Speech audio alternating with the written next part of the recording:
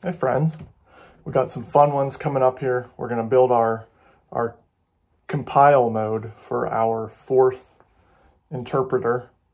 I'm not going to lie, this compile mode stuff took me a bit to figure out. It took me a couple tries, a couple iterations.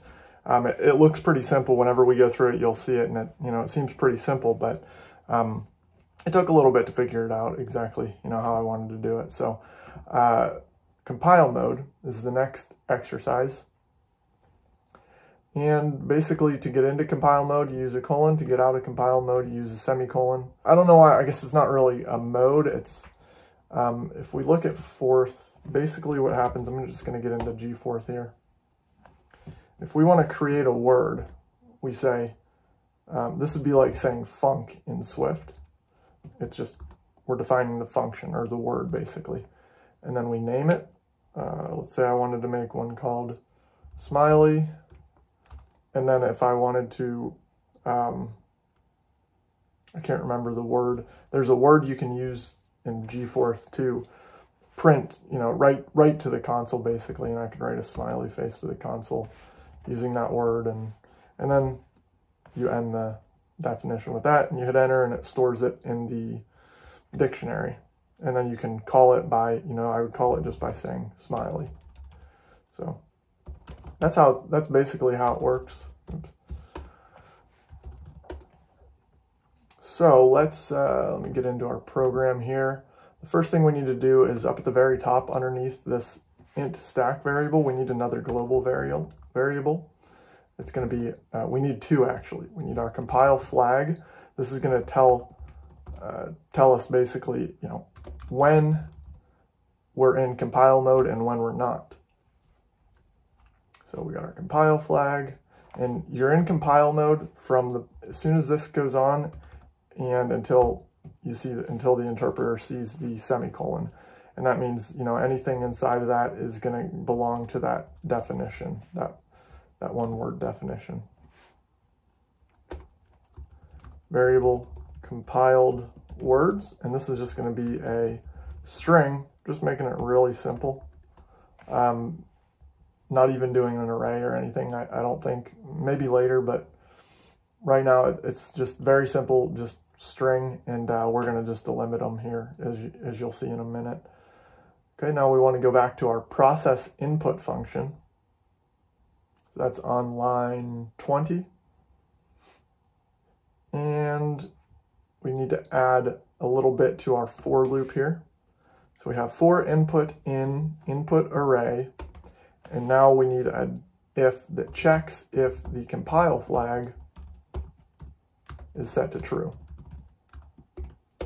If it is, then we're in compile mode, right? So then we want to check input if the input is, and I'm just putting this in here just so we can check, kind of see things as we go. This isn't really a fourth standard type thing. It's just print compiled words. So it's just going to print that string. Oops, don't need that. Okay. Else if input equals semicolon. Semicolon is what knocks us back out of compile mode and back just into interpreter mode. So we're going to say end compile. This is a function that we're going to create, and we're going to do one more. And this is just an else. So anything else, we just want it to compile. This is another function we're going to create. In this function, we want to pass the input into the compile function so that we can add it to our compiled word string. Okay, so we got our end compile, and then down a little bit further where we're doing our normal dictionary processing, this is where we want to watch for the, put another else if here, we want to watch for that colon definition. So if it sees that colon, then we're going to do start compile, which is just going to be another function. These are very simple functions that we're going to be putting in. I just did it like that just to keep things kind of nicer. And then also just once again, for the sake of being able to kind of watch things, we're just going to add this compiler word again, and that just prints compiled words. Do a else if input equals semicolon. We want to just kind of catch this, right? So if you accidentally put in semicolon, we're just going to say not in compile mode, because this is, right? So this is if compile flag equals true, and we do this stuff. Oh, we got to put our else in here, huh? Else. So this is on that compile flag equals true, else, and we're going to put everything else in there. Sorry about that. I think that's it.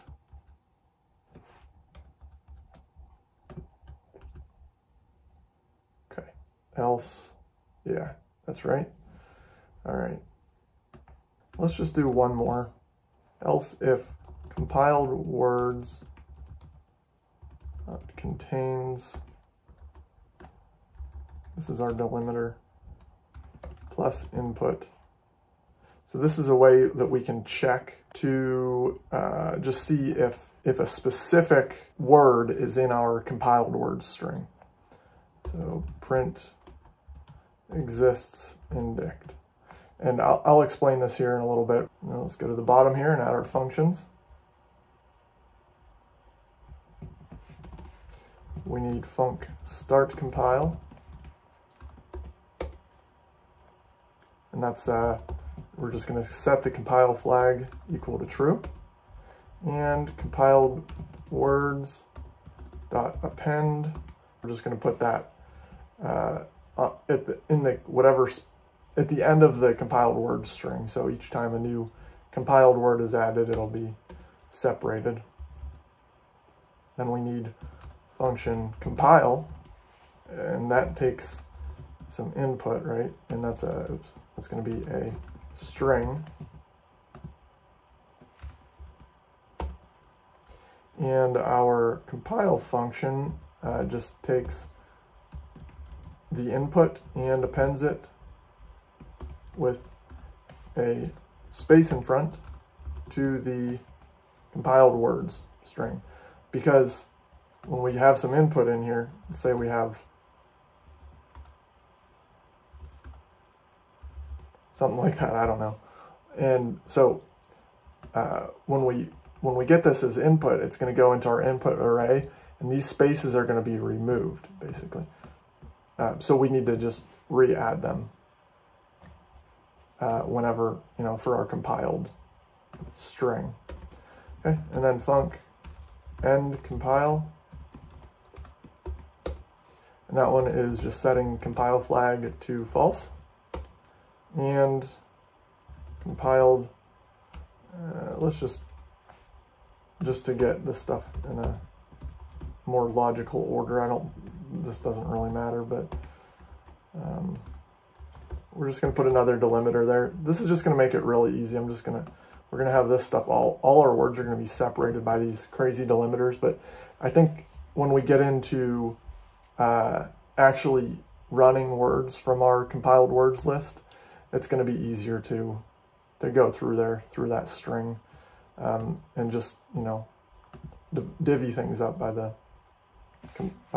delimiters there, since they're so obvious. So, okay, I think that's puts us in a good spot here. Let's give it a run.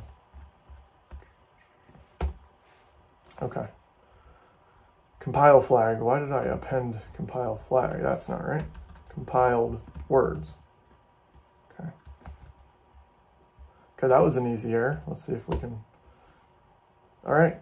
So we're working now. Let's test things out. So let's just test our stack normally first. So we should see 10, 50, 52 on our stack. That's good. Let's pop one off the top. Okay, so now 10 and 50. Now let's switch into compile mode. Okay, we should be in compile mode now, so anything we put down is going to be added to our compiled words string, and it's going to keep getting added, blah, blah, blah, until we give it the semicolon. And let's just do something funky here. 40, high, and then semicolon. All right, so let's take a look at our compiled words, which is just that compiler. Okay, so now we see it added the delimiter there and the delimiter there for us. And there's all our words. It doesn't, it didn't care that we hit enter in between or have returns in between. All it cares about is whether there's a space or some kind of break in between each one. But it added all these to the same word, which is good. This word's name would be 70, which is unusual, but that's what it would be here. I don't know if you can name words numbers, actually, but that's what it'd be in this case. So let's add something else. Well, let's see. Let me see what. So let's put in 70 and see if it says. No, it's an integer, so put it on our stack. Let's make a compiled word with an actual name. So test, and then 2, 4, plus, plus, blah. Okay. Test exist and dict. Good. So that was an easy way to tell that. That's cool. If we go to compiler, we should see, yeah, we see both our words in there, 70 and test.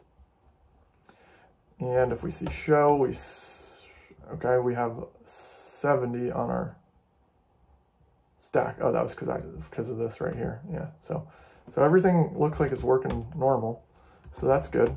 I think that's a good place to end it now, and we'll continue with the compiling stuff.